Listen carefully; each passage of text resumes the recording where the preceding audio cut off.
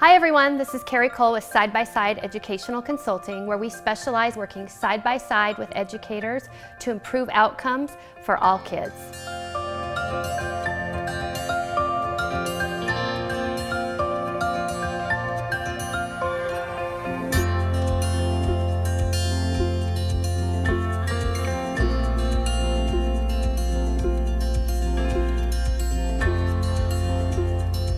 We've been working on a really great video series for explicit systematic phonics, and one of the things that we've broken down are the 5 steps to creating an explicit phonics lesson.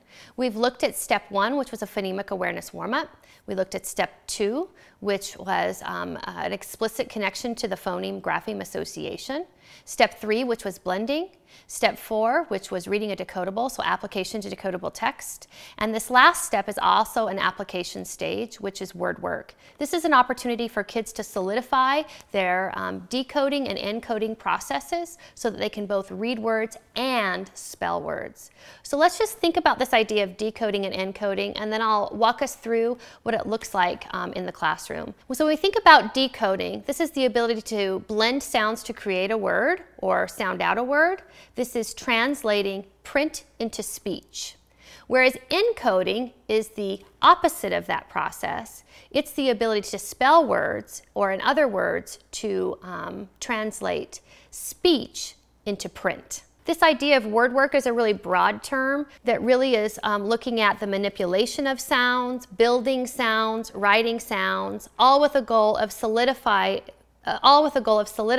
those decoding and encoding processes for kids. There's 4 main types of word work activities. One of the word work activities can be phoneme graphing mapping. Another one can be dictation, both sound dictation and word dictation or spelling dictation. Another one can be word sorting, where kids are taking various words and sorting them according to patterns. And then the last one is word chaining. If you'll look, we've done quite a few video series already on each of these 4 types of word work, so be sure to check those out, and that can give you examples of what this looks like in the classroom.